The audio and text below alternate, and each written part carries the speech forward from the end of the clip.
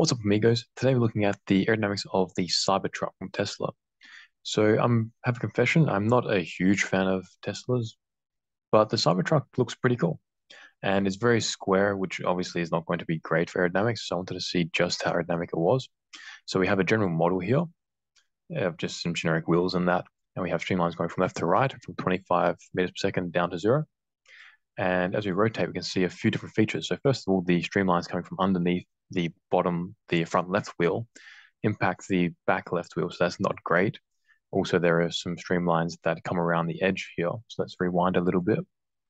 These streamlines coming around the front left bumper, they first will go in the wheel housing here, which is not great, but that happens with most cars anyway. And then the streamlines coming around the edge here, they separate, and that's not great either. So there are a few features which aren't the best. Over the top here, you have some streamlines. If we rewind that a little bit as well, you can see that they really pop up a lot. So the wake does increase around those regions. But there are some points which are not too bad, much better than I thought they would be as well, which we'll see in the next couple of videos. So this is the pressure plot on the Y-plane going through the vehicle. The flow is going from left to right, and then already you can see the outlines of the wheels because of the effects that they have on the pressure. They lower the pressure. And one good thing is over the roof here, it's not as low pressure as what I expected. So with that angle there, I thought that the flow would really separate a lot. But it's not too bad. The front, obviously, there is quite a high pressure, which is not great. You want to really reduce that as much as possible.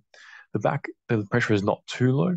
So there are some surprising features, like, for example, that top part in the back, which do make the Cybertruck better than I thought it would be in some respects.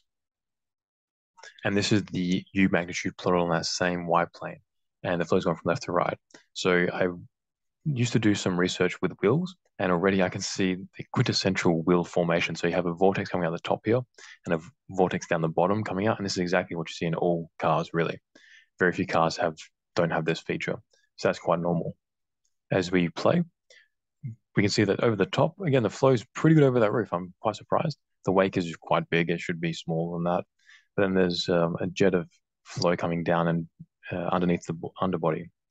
The flow in the wheel housings are fairly low, which is to be expected. Then look at that. The diffuser is not too bad. It really accelerates the flow and reduces that wake now. So that's pretty good there. So make sure to like, subscribe this, and share this with any of the Tesla enthusiasts out there. And check out the courses we do here at Aerodynamics. Check out the education we do, and check out the courses we run every year. Links in the description. Peace out, amigos.